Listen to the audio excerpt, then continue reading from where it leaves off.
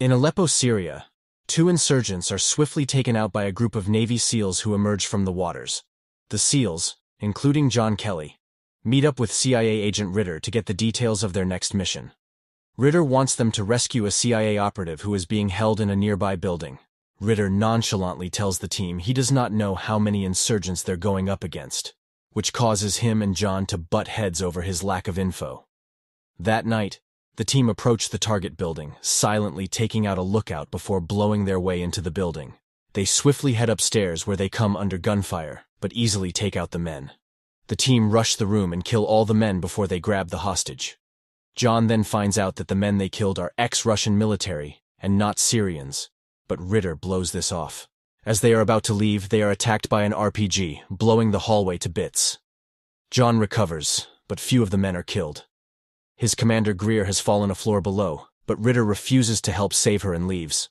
John and two Marines stay behind as Greer comes under attack. John jumps into the hole and begins taking on the men with Greer, when they realize that they are in a Russian arms depot and that Ritter lied to them. The two make their way towards the exit, and John skillfully ambushes two waiting men and kills them both easily. They manage to meet up with Ritter as he is boarding the chopper, demanding answers from him, but Ritter just smiles at him. John grabs Ritter angrily, but Greer orders him to stand down. Ritter then calls in an airstrike which destroys the arms depot. 3 months later, John and his wife Pam are at John's parents' home with friends, celebrating her 6th month of pregnancy. We hear how John has been offered a job as private security after leaving the Marines, which he is looking forward to. In North Carolina, we see John's former Marine partner Rowdy at home with his wife and kids. He heads outside to throw out the trash when a van suddenly runs him over, killing him. In Atlanta, former Marine Keith is stuck in heavy traffic behind a van. Suddenly, men jump out and open fire, killing him on the spot. John and Pam return home after the party and are getting settled in for bed. He talks to his soon-to-be-born baby girl before trying to get some cheeks from Pam, but she is too tired and wants to sleep. He heads downstairs to listen to music and relax, unaware a team of men are outside cutting his power. Fortunately, the power to his laptop dies, leading him to realize that the power is out. He then hears the floorboards squeaking and grabs his gun and a flashlight. Meanwhile, the team has made their way up the stairs and into Pam's room and fire shots at the bed. One of the men then kills the shooter. John, who reaches the top of the stairs, encounters one man and shoots him dead. He kills another attacker, but has a shootout with the last, which causes him to get shot in the process. The two men lay there in pain. The attacker tries to shoot John but is out of bullets, so he drags himself to his feet and staggers out the door. John then gathers his strength and crawls to the bedroom, calling for Pam. He gets to the bed, but Pam is dead, and he clutches at the sheets tearfully before passing out. John is rushed to the hospital with his life hanging in the balance. The CIA and the Marines hold a briefing about the attacks on the Special Forces unit, where Ritter implies that the SEALs may have got themselves into some bad business and will be investigating all leads. Greer angrily confronts him after the meeting, defending the honor of her men. She demands he explain what is really going on, but Ritter coldly tells her they are looking into it. John is in a comatose state, dreaming about Pam, and has a seizure. After a few days, John wakes up to see Greer standing beside him. He asks about his baby, but learns that both his girls did not make it. John silently cries, before wanting to know who was behind the attack, noting that they were pros, but Greer has no idea. He tells her about the dead man he found in the bedroom, and about the one that got away. He demands just a name, but Greer has no information, and could not give him even if she did. Later, Greer is in her office when she is visited by Secretary of Defense Thomas Clay, who notes that Greer's father speaks highly of her judgment. Due to this, Clay wants to know if they can trust John as he has a plan. John soon begins his rehabilitation. Greer is summoned to meet with Secretary Clay and Ritter, who is not pleased having Greer in his briefing, but Clay ignores him. Ritter shows them a picture of the son of the head of the FSB, who was killed when they assaulted the Russian arms depot, and who he thinks was the cause of the revenge attacks on the Marines. Greer sees 3 photos and asks Ritter about the 4th attacker, but Ritter tells her it does not matter, and surprisingly reveals that the CIA has marked the case as closed, and the scores even. Greer is pissed hearing this, and Clay reveals that his hands are tied if the CIA has closed the case. Greer then meets up with John, where she tells him to come have a drink.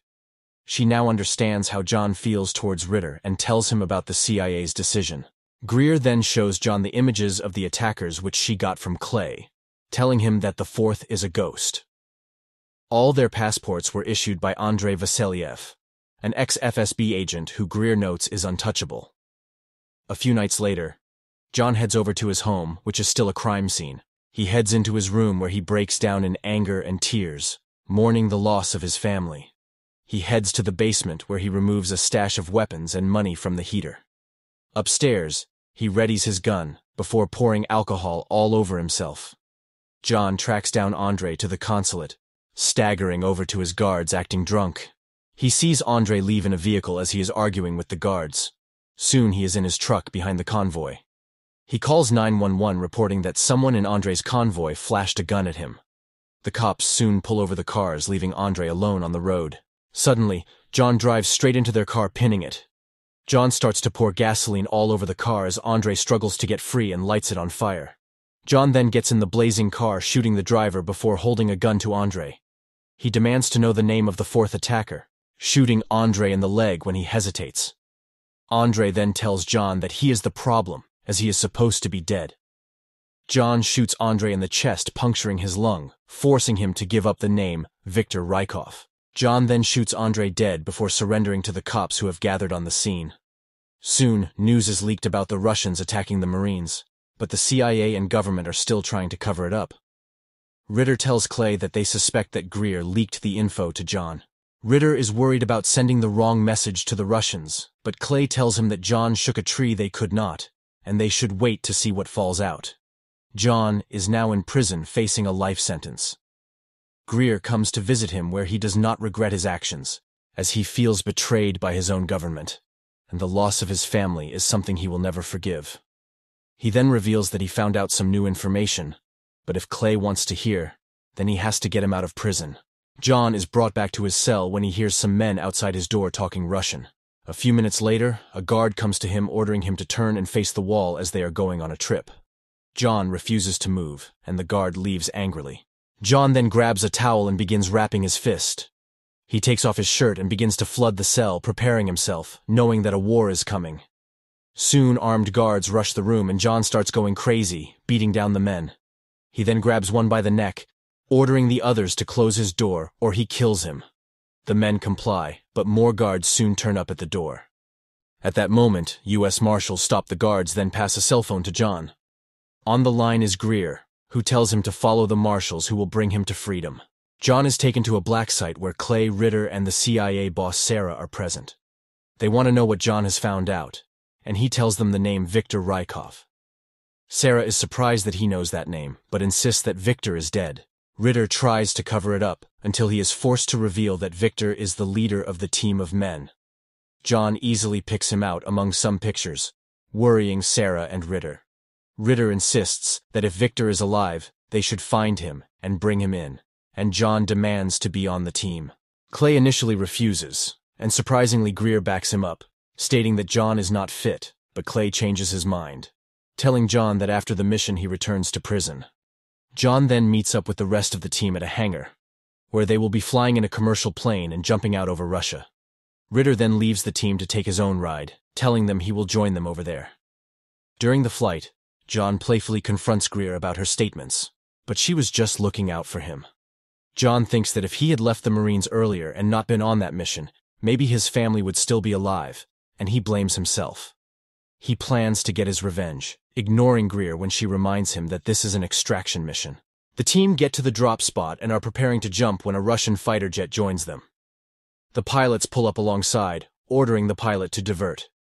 The pilot refuses, so the Russians hit the plane's engines with a missile, and the plane lands in the middle of the sea. Greer orders them to exit the plane, but John refuses to leave the gear behind as they cannot complete the mission without it. The plane begins to sink, forcing John to dive with the plane. He catches air when he can, before getting to one bag and attaching a float. He is now running out of air, but manages to attach one last bag and use it to bring him to the surface. He barely makes it and his team help him into the inflatable boat he saved, and they speed off to complete the mission. They arrive in a town and get to their safe house.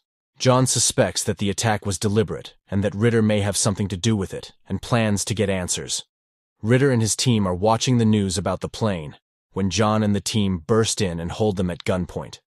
Ritter tries to give excuses, but John grabs him around his neck. Ritter swears that he is just trying to get to Victor and did not sell the Marines out. John eventually releases him, and Ritter leaves to go change his pants. Soon, the Marines along with Ritter and his men make their way in a van and arrive at a building just across from where Victor is hiding out. John looks through his sights to see Victor, and Greer sees him and gets worried, but John reassures her that he is just looking. Later, the team infiltrates the building with John on point. They make their way up the stairs, and John tells them to wait while he checks ahead, but he suddenly locks them on the other side of a gate before moving on by himself. He enters the apartment where all the Russians are dead, and Victor calls out to John by name. John tells him he will pay for Pam, when Victor reveals that he is actually CIA. John comes face to face with Victor, who has a bomb strapped to his chest, indicating that they are both pawns in a larger game. John wants him to keep talking to learn more, but Victor tells him he is a patriot before blowing himself to pieces. The rest of the team catch up to John, who tells Greer that Victor was waiting for them. Suddenly they come under attack from a sniper with one of the men hit. They are unable to pinpoint the sniper location, so John grabs a piece of broken glass and manages to point him out. John lays down cover fire and they try to get to their injured partner, but a second sniper reveals himself. They barely manage to avoid the gunfire and take cover. Outside, 2 cops pull up, but the snipers shoot them dead. John figures they are going to be blamed for their deaths.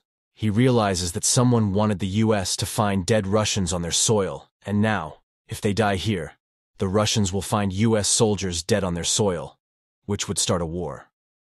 While the rest of the team lay down cover fire, John blows a hole through the wall to the next apartment. Greer goes to ambush the sniper while John distracts him.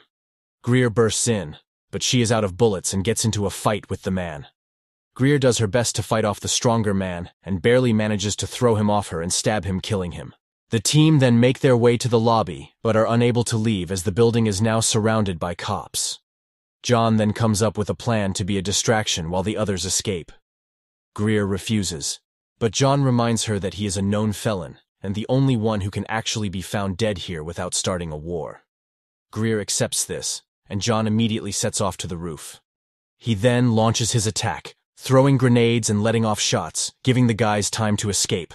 The cops corner John on the roof, but he kills a few and pushes the others back. He is down to his sidearm and gets shot in the shoulder, but dives through the roof to escape. John gets into a fight with a soldier and manages to kill the man, before grabbing a rifle and blasting his way down the stairs, sending soldiers running for cover.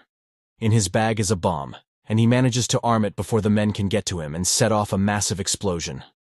In the chaos and smoke, John, wearing a Russian soldier uniform, manages to steal an ambulance. He weakly drives back to the hideout, where Greer sees him and helps him inside. The team soon gets extracted from the country. On the boat, John notes that Victor was just another pawn, and they will never get to the people behind this.